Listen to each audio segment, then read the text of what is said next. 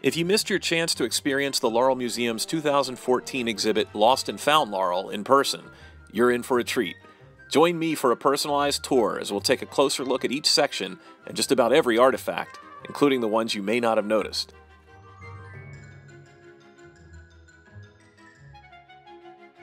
I'll show you what went into the exhibit and we'll explore the places they came from. Laurel Historical Society Executive Director Lindsey Baker will explain the broader context of the show, and we'll revisit what turned out to be the museum's busiest opening day of all time, an event Laurel Leader columnist Jeff Dudley described as less like an exhibit opening and more like a family reunion.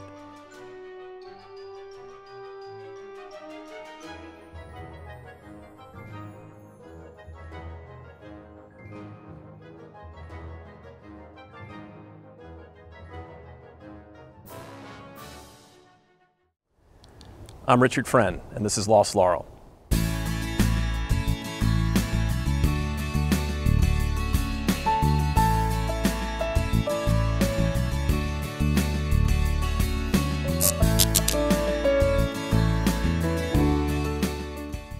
Lost and Found Laurel was the 2014 exhibit at the Laurel Museum, running from February 9th to December 21st. I'm proud to say that it was largely inspired by my Lost Laurel blog and Facebook page and coincided with my book, which you can find in the museum's gift shop and on their website.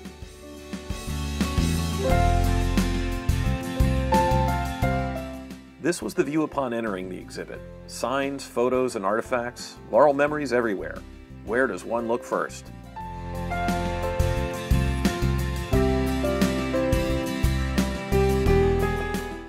Let's start with the intro panel, which besides welcoming you to the museum, featured a mall-like directory of the categories, including sections on entertainment, shopping, libraries, community events, restaurants, schools, and the racial tension of the late 1960s, a reminder that the good old days weren't always good.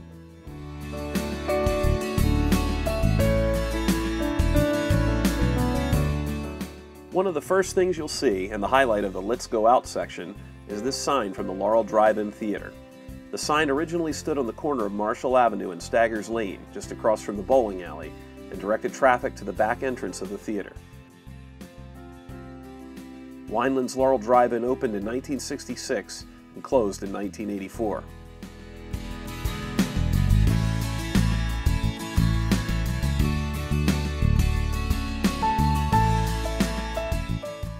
The largest piece in the exhibit is this Hershey's ice cream sign, which hung for decades over Main Street's popular newsstand, Keller's, and later Knapp's Laurel News Agency.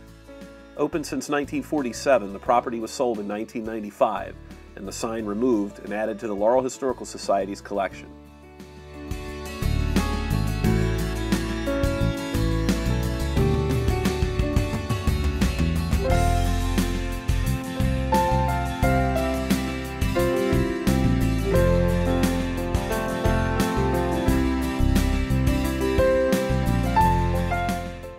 Behind the Hershey sign and over the mantel is a section of wallpaper like no other. It's made entirely of vintage matchbook covers from one-time Laurel businesses. Some are from franchises, others from individual shops. The matchbooks span a range from the 1940s to the 2000s.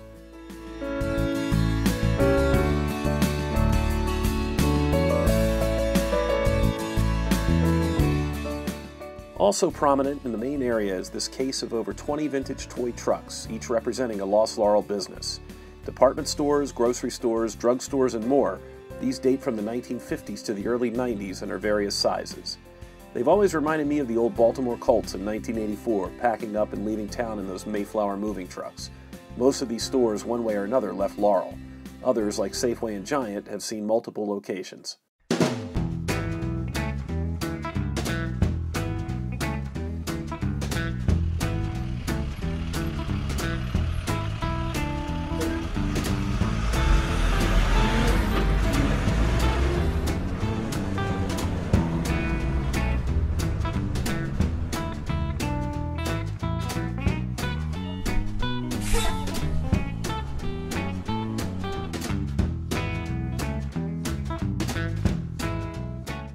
Due to space, we didn't include some that are still in their original packages, but here they are, just as you would have bought them in the store years ago.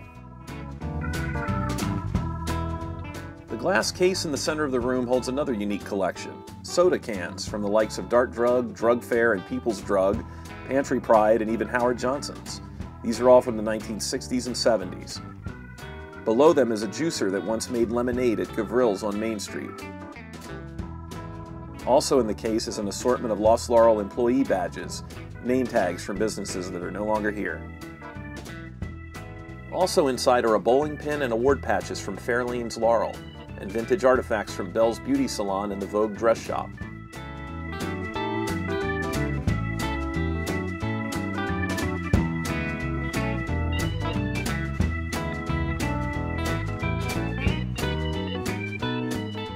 In front of the case is a small homage to Fife's Service Center, including an original bar stool and liquor licenses. There's also this photo of the Fife's Pride Ramblin' Raft Race team, who not only survived the beer-fueled aquatic festivities, but actually won it. Another showcase holds even more assorted material representing past and present places to shop. Among them, Montgomery Ward's catalogs, a Laurel Lake Center directory, and a 1950s Chamber of Commerce membership badge. Framed plastic shopping bags from Zayre's and Jamesway, and shopping baskets from Ames and Woolworth's. There's even a miniature replica of a 1980s Laurel Center Mall directory kiosk. And yes, it even lights up. Rounding out the Shop Till You Drop section of the exhibit is this corner, which features artifacts from Cook's Hardware, including receipts, an apron, and this original antique cash register.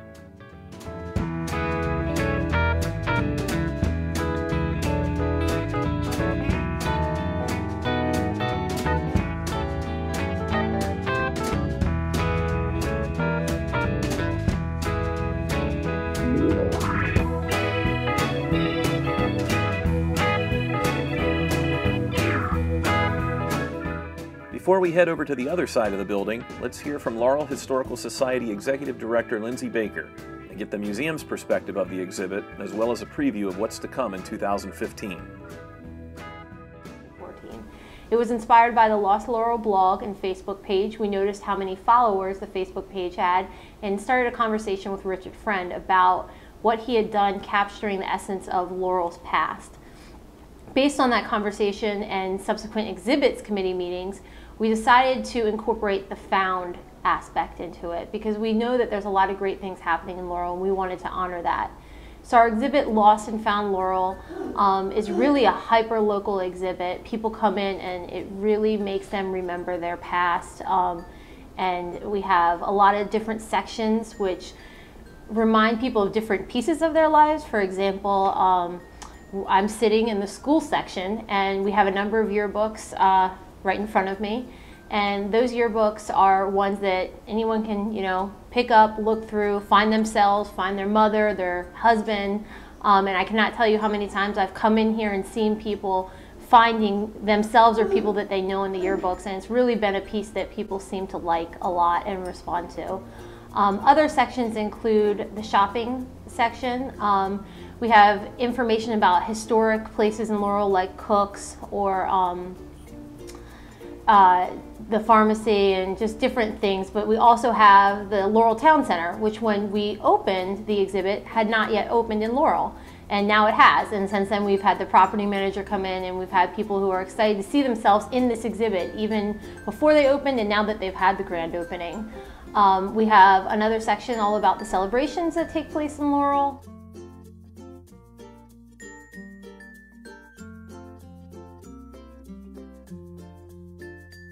One of our panels is all about places you can eat out in Laurel or that were favorite spots to check out on date night or with your family historically. And this is mostly from the 1960s to now, 2014. And one of the places that people always remember is Delaney's Irish Pub, which was located on 197. And they hired a little person to dress up as a leprechaun and did a lot of promotions related to that, including come sit and have Santa sit on your lap. And people always get a chuckle when they see that part of the exhibit because they remember that restaurant. We also have another section that we thought was important titled The Good Old Days ? Because people like to remember all the good things that happened in Laurel when they were growing up, but we also want to make a point to talk about some of the things that weren't as positive. So in that section we talk about the 1960s and the 1970s in Laurel, where there was a very active KKK. There was a time when the Grove was shut down because there were attacks made on houses in the Grove. And so we want to make sure that we do not ignore that part of Laurel's history, and people remember that there were great things happening, but in the past some things were not as positive for everyone in the community, so we've included that. Our exhibit opening happened the second weekend in February, which is traditionally when we always open. It's usually on Super Bowl Sunday, and the opening this year was about 150 people in a matter of 2 or 3 hours. And for us, that was double our normal amount. Normally we get 40 to 60. It was impossible to walk through the space. There were so many people in the museum, and because this exhibit reaches people in a really emotional way, in a way that makes them remember their friends and their family growing up and different experiences in their lives, everyone wanted to hang out. So not only did we have 150 people in that span, but we had 150 people that wanted to stay and wanted to point out things to their friends, point out things to their families. And it was a really great experience. I think Jeff Dudley from the Old Town column in the Laurel Leader said that it was more like a family reunion than an exhibit opening. And for us, that's a great thing to hear, because what we want is people coming and connecting with one another based on our exhibit, and we couldn't have asked for anything better than that opening. Last week we had our holiday open house, and during the open house we had a lot of different families coming in and a lot of people doing their holiday shopping, but we were really excited to see it was a young woman with 3 daughters, I believe, and she was carrying one, and she had a couple running around and checking out the exhibit. And we have one portion where we have a map, and it has all the businesses with little like numbers on the map, so you can find where they are, because if you say something was on 198 is pretty long. So getting a sense of where all the businesses and all the different things in the exhibit were located. And I saw the woman there for 5 or 10 minutes with her 2 young children engaged in the map and explaining to them where the things were that they had seen in the exhibit, and where they lived and where their schools were. And it was a really great opportunity to see this woman engaging with her kids in the exhibit in exactly the way that we hoped that they would. So that was a wonderful experience to close out the exhibit before we take it down. So in February of 2015, we're planning to open our next exhibit. The tentative title is Ripped from the Headlines, Laurel in the News. And the impetus behind this exhibit is our acquisition of the Laurel Leaders from the Laurel Library. So we currently have 1946 to 1981 in hardbound copies that are very large. If you've ever been to the library to do research, you've seen them.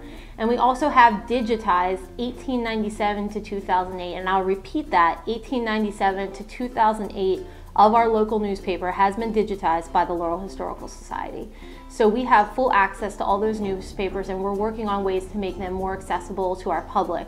The public is always welcome to come in and look through those. We're trying to figure out a way to get them online so people can look through the newspapers from their own homes.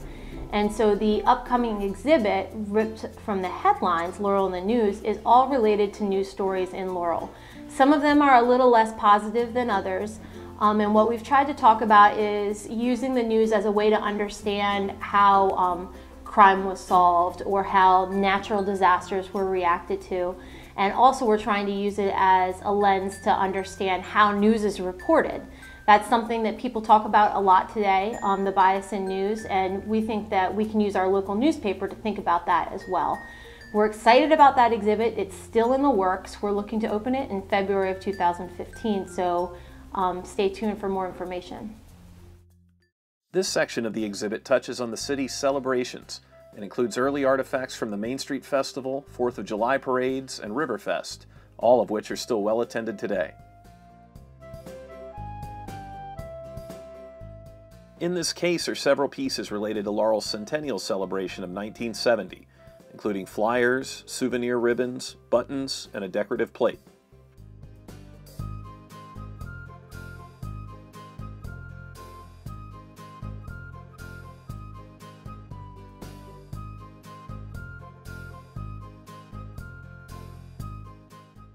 Another case holds photos and other mementos from various neighborhood events, more Main Street Festival goodness, and other parades and public gatherings, where fun is had come rain or shine.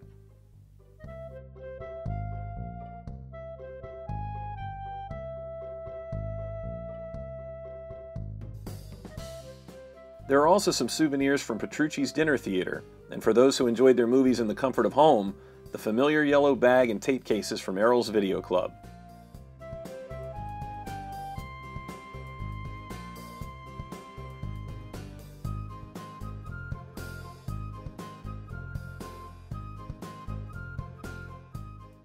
Our next stop is all about the food. The Yummy section is chock full of memories from Laurel's restaurants and fast food places. Posters and signage set the tone, but there's much more to be discovered in this room. Ice cream containers from the Tasty Freeze, coffee cans from Something Special, and a 1940s placemat from the California Inn set atop the mantel. In the center is a unique table setting with vintage trays and menus from the past, combined with some of the found treasures of today, like the Double Dipper ice cream parlor.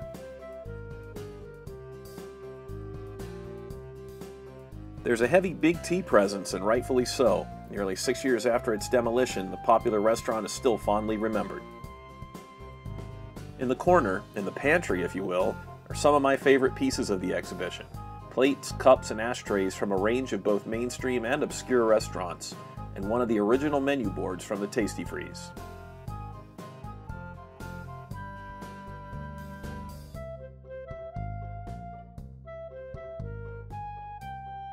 Proving that every inch of space was used for this exhibit, there's even a surprise behind this curtain, a vintage tray from Ponderosa Steakhouse.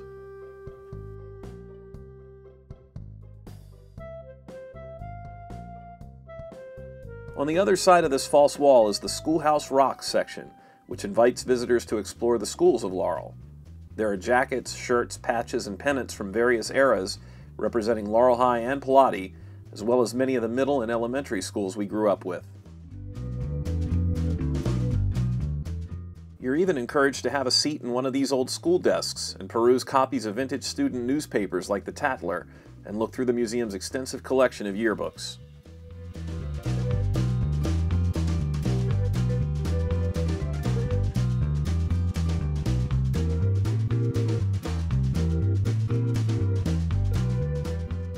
A built-in chalkboard invites visitors to add their school years to the wall, and while none went as far back as this 1926 Laurel High pennant, there were plenty of classes represented.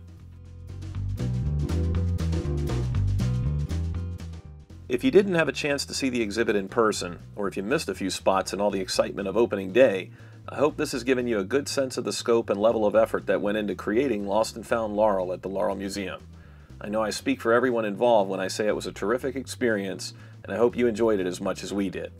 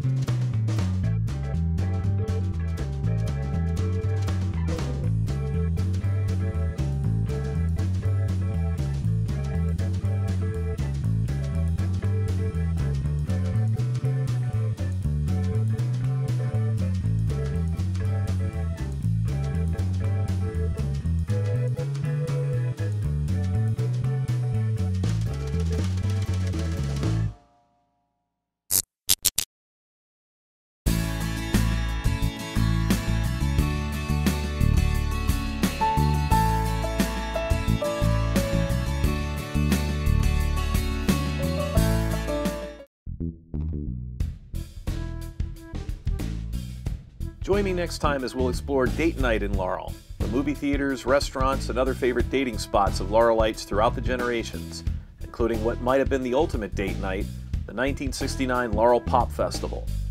It's all on the next episode of Lost Laurel.